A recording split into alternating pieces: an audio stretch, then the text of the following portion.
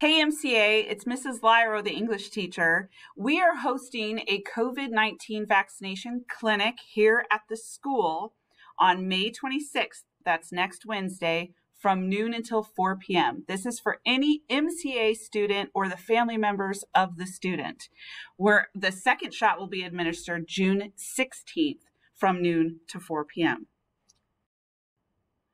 The coronavirus mostly spares younger children, but teens aren't so lucky. Younger children are about half as likely as older teenagers and adults to become infected, new studies suggest. So that's why we want you to get vaccinated. Did you know that the COVID-19 vaccine is 95% effective? Approximately 38,000 individuals participated in the clinical trials and were monitored for 2 months after the second dose. So the vaccine is proven to be safe. Now, we do want to be clear about the side effects that could happen with the vaccine. Now, all of the staff here, we've been vaccinated, so we can actually tell you about some of the side effects. Now, you can see the side effects listed there. Now, personally, I did feel some chills, some fatigue, and a little bit of muscle pain, but it was really just like kind of being sick for a day. One myth you may have heard is that the COVID-19 vaccine was developed with or contains controversial substances.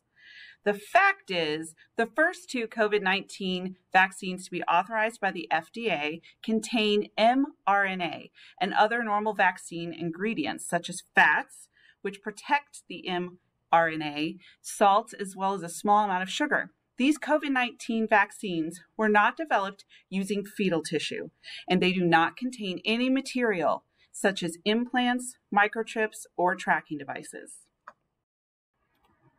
Another myth is that the messenger RNA technology used to make the COVID-19 vaccine is brand new. In reality, the mRNA technology behind the new coronavirus vaccine has been in development for almost 2 decades. Vaccine makers created the technology to help them respond quickly to new pandemic illnesses such as COVID-19. Another myth is that getting the COVID-19 vaccine gives you COVID-19.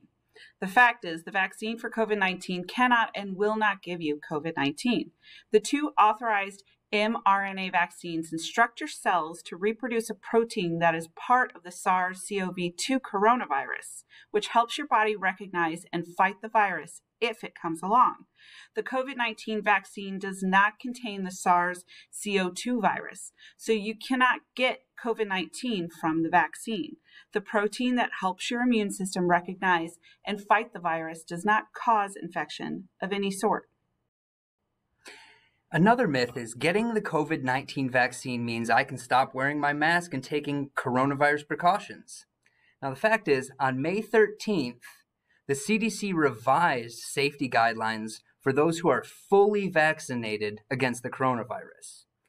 The updated guidelines state that fully vaccinated people can resume activities without wearing a mask or physically distancing. That's why you saw Miss Lyro and I interacting with each other. Now, there are certain places where it's required by state, federal, local, tribal, or territorial laws, rules, and regulations, and also local business guidelines and workplace guidelines. Now that you have some more information about the coronavirus vaccine, we want you to get vaccinated so that you can be safe and we can put this whole coronavirus mess behind us. So make sure you contact your teacher, get signed up, and attend the shots. Thanks, guys. Stay safe out there.